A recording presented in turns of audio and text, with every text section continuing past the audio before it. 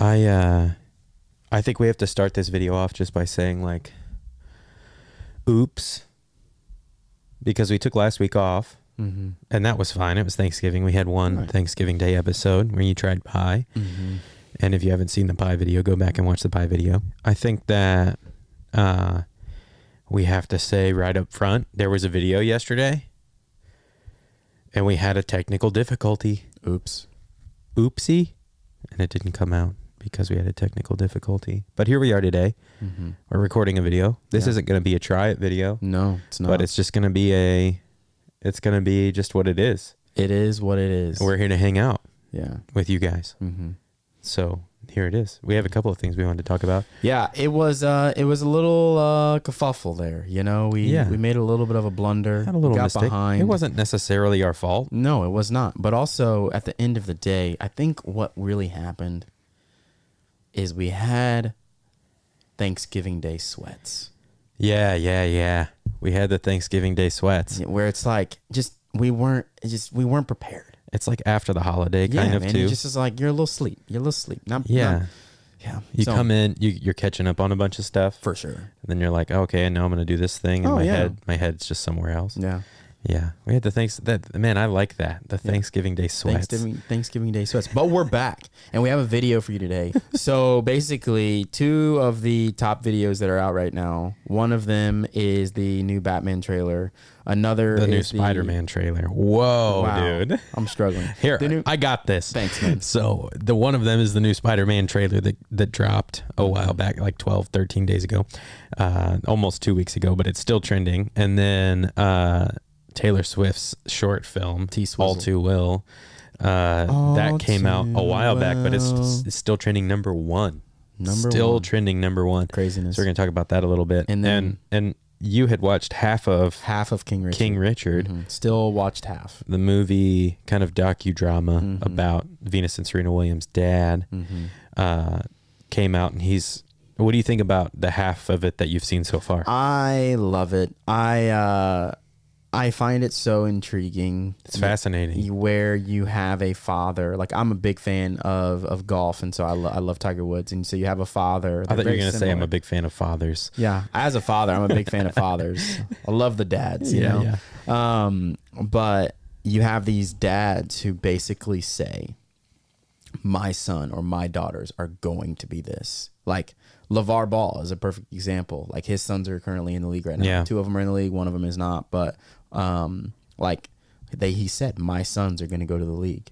Right. And like manifested this thing. And he manifests in the King Richard. He manifests this in his daughters. And, it's they become 2 of the greatest tennis players of all time. I just had no idea how absolutely dominant they were. Right. And it was like, they are the best. Right. Like they're the best of the best. It's crazy how it happens. The story is quite literally unbelievable at times. Yes. But it's like, wow, this happened, or a version of this happened, and it's crazy. Yeah. So I'm excited to finish that movie.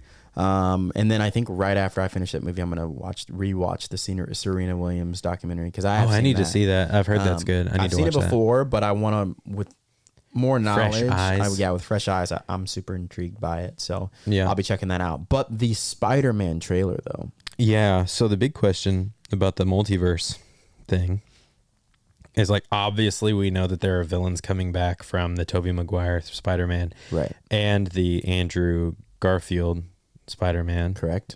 We've seen villains in the trailer for both of those. The thing that we have not confirmed is whether or not any of the Spider-Men will be coming back. Our boy Tobey Maguire, Andrew Garfield. That would be... Did I say Garfield the first time, or Griffith? I think you said Garfield. I would hope you didn't say Griffith. I think I said Garfield. Andy Griffith? Anyway, whether or not he's coming back, that would be pretty cool. There's a lot of speculation out there about that. Who is your favorite? People think it's going to happen. Who is your favorite Spider-Man, though? I would say the Spider-Man of my childhood is Tobey Maguire. Same, obviously. I don't know who my favorite is. I can tell you I really like Tom Holland. Obviously. Oh, I'm saying... I didn't even finish...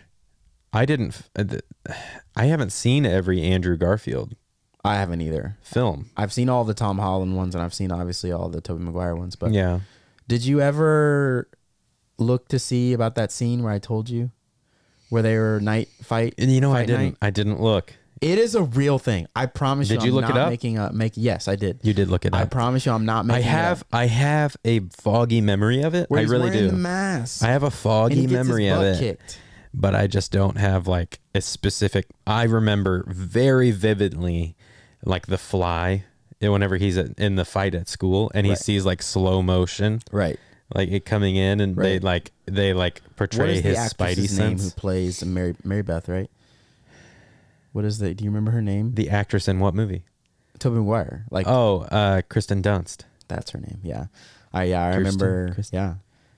Yeah. So I think for me that Tobey Maguire is probably my favorite. He is the Spider-Man of my childhood. He's the Spider-Man of my childhood. That one holds it close. But I feel like Tom Holland is the closest to the comic book version of. I feel like Spider-Man. Tom Holland is the most naturally Spider-Man kind of person that has been like he's the most naturally kind of like that. Tobey Maguire was like he's similar to the character kind of and like his just personality. He was stuff, like old. I feel like Tobey Maguire was low key old. Yeah, and he was in high school. Yeah, it made me very uncomfortable. But Tom Holland is different, and then Garfield, he did a great job. Honestly, you could make the case that the Spider-Mans are the best superhero like that have made multiple movies. Spider-Man is a great the character itself. Spider-Man is a great superhero. He was definitely my first. Like I've never liked a superhero. Like I am a fan of this superhero. Right. Like I will wear his shirt. I will buy his merch. I will wear his shirt. No, I've never done that kind of thing. But like as a kid, I was like, oh, Spider-Man is awesome. Right. But do you get what I'm saying though? Like Spider-Man, you have Tobey Maguire, you have Andrew Garfield, you have Tom Holland. Mm-hmm. None of them flopped. Yeah, it's the closest thing I think Marvel has to like a Batman or a Superman. But like, because it's like, like Batman, the actor keeps changing, but the character keeps coming back. Baby. Right, but some of their Batmans weren't great. Yeah, but all the Spider-Mans have been solid. Some of the some of them haven't been amazing, but they've all been pretty good. Okay, there have been really good ones and fair enough. Ones that weren't we'll go with that. So I haven't even seen all the Andrew Garfield ones though. You're super excited. I have a feeling that Andrew Garfield Spider-Man might be a little darker than other ones that we've seen, just because of the relationships that he has. There's some sadness there. I don't know much. I've seen the first Andrew Garfield. I won't ruin it then for you. I've only seen the first one of him. I won't ruin it for you then. Thank you. But yeah, I'm excited about that coming out and just finding out if they're going to do something kind of different. I think that'd be fun if they incorporated that into it. I think it really complicates things, but I think it is really fun and entertaining to watch. And I think it would be funny to watch Tom Holland interact with those two. Yeah, because I think he's like naturally a funny person. Yeah, and I think writing that script would be pretty fun. Yeah, because I do think it's going to be kind of dark. So I think it's going to be a darker Marvel film. Yeah, and so in terms of like, because Marvel's typically pretty upbeat. DC on the other hand is pretty dark, and so I feel like Marvel has a chance to be kind of dark because obviously you watch the trailer, it's like, oh, bad things are really happening. Yeah. But if they bring them back, I think there's some. Yeah. No, but I think it'll be fun. Yeah. And then All Too Well. Let's talk about that. I wonder if we have any like big Taylor Swift fans. I don't believe we do. I feel like I haven't heard anybody been like, I love Taylor Swift. I mean, a lot of people love Taylor Swift that you wouldn't expect. That's true. I'm kind of, I'm like a fan. Are you a sneaky fan? I'm a fan of Taylor Swift. I'm kind of like a fan of certain stuff that she's done. I wouldn't say like, I'm not the kind of fan where it's like everything she puts out, I love. It doesn't matter what it is. I'm not that kind of dedicated fan because like with All Too Well, it's not like, I know Red is, that album is a lot of people's favorite era of Taylor Swift, but it's just not my favorite. And I know a lot of people love that song All Too Well, but I think there's some great lyrics in that song, but I don't know. I'm just, there's an idea of like leaving. I think songs and albums sometimes are like a time capsule, and it's like that is done now, and that encompasses that time period. And a part of me wonders, now that you have like explained to me at this point that the reason which she re-released it was to get the master. Yeah, she owns those. And so now, part of me was like, for her fans, I believe potentially why she did this short film was so that it wasn't just her, she could add something else to the song, to the album. That it wasn't, because, I mean, well, and all too short film. She had said that All Too Well, she left a lot on the cutting room floor of that song. That like there were a ton of parts of that, a lot of that song that she had to cut. Like she cut like 50% of it because it's 10 minutes, her version. The other version's probably like pop song length, like 3 to 4 minutes or something. So over 50% she cut, which I think for the diehard fans, of course you would want to hear those verses that she cut out. Right. But for me, like the film and everything, it feels like I'm just too old now. Like some of the offenses that are taken up. Right. It's just we don't like, want to get too into it, but yeah, man, I just can't go there mentally. Students, if you've seen it, hey, if you dig it, more power to you. And you want to talk to us about it, you should meet us and we'll talk to you about it. Yeah. But we don't want to rip into our Swifties too hard. Right now. Well, because we like Swiftie. Yeah, we like Taylor Swift. I like some of her songs. I I can't say that I've heard like a majority of them. I've heard, probably I would give I've probably given 2 to 3. I've heard 2 to 3 songs from probably every album she's ever put out. Yeah. And like the main ones, Yeah, there are. I mean, she has some good songs. 1989, I think, is close to an absolutely perfect album. That's a big statement. I think it's very, very good. Like it's an incredible album in my opinion. So question for you. Is Taylor Swift a songbird of our generation? If there was a Mount Rushmore, I'll give you that. If there is a Mount Rushmore. It depends very much on what you're talking about. Are you talking about popularity and exposure? Or are you talking about like quality and consistency? I'm saying I'm keeping it very broad. So the Mount Rushmore of artists of our generation, is Taylor Swift on the list? I think that's yet to be determined. Really? She has to put out more?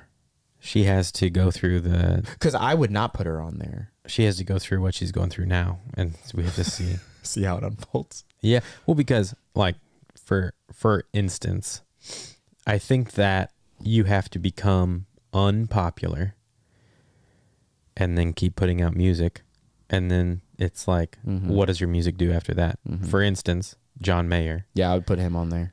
He has morphed now completely away from, like, he's very popular, right? But he is not like, he's not winning Grammys. Like he's not like in this category of popular artist. He's almost morphed into this very popular like artist, where it's a whole different thing, and like he's making music that he wants to hear to a certain extent, and people are coming along for the ride, which I think is just an amazing place to be.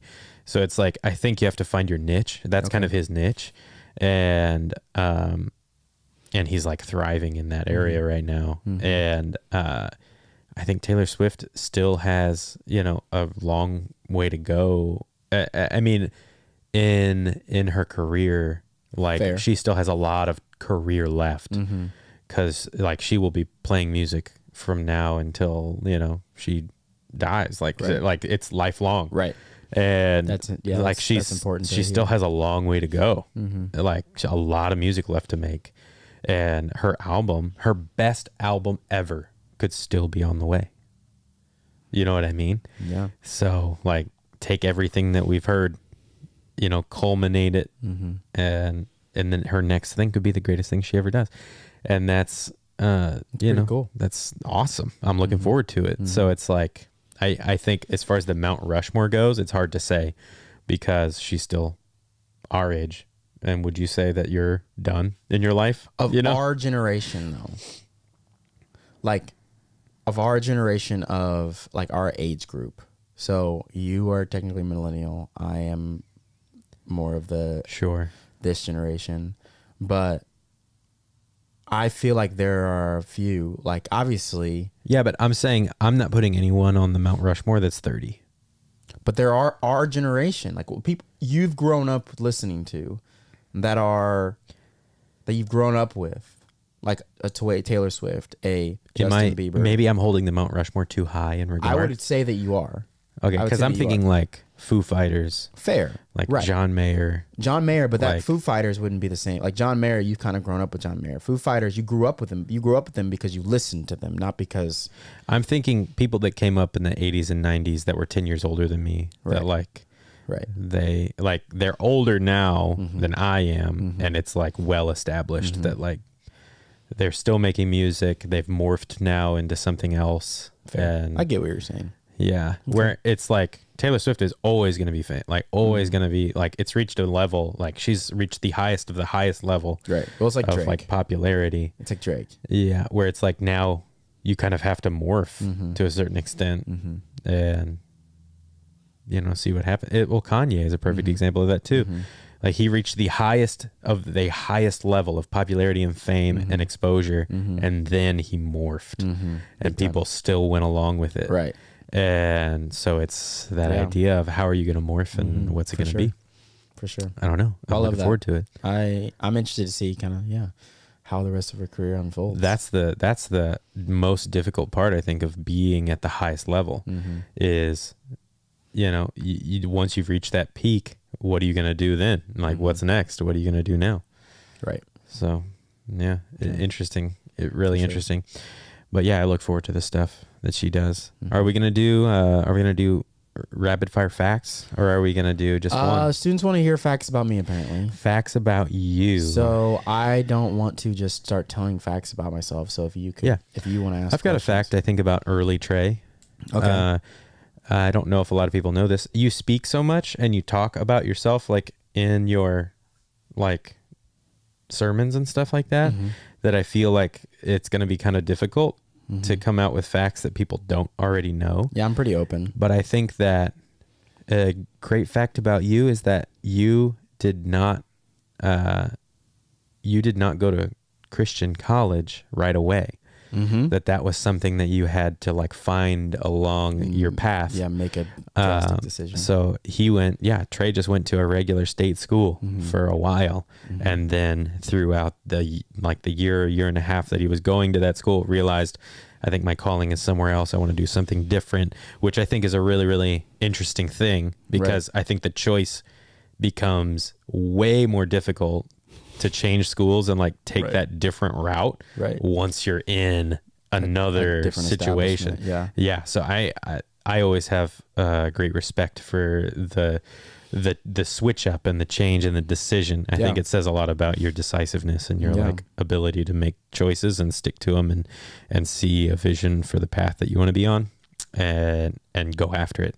So I think that's an interesting fact. That is a good fact. I think that is one of the craziest years of my life. Yeah. So that would be crazy. Yep. But that's good. Yeah. Well, thanks for tuning in once again. Yeah. We are sorry it's Tuesday and this is the first you're seeing of us. Sorry for the mess up. Sorry we're not getting a try at this week. Those Thanksgiving sweats, Yeah. They're hard. Hey, there's always next week. There's always next week. We'll get it back together. Yeah. We'll see you later, and don't wrestle your neighbor. Bye. Bye.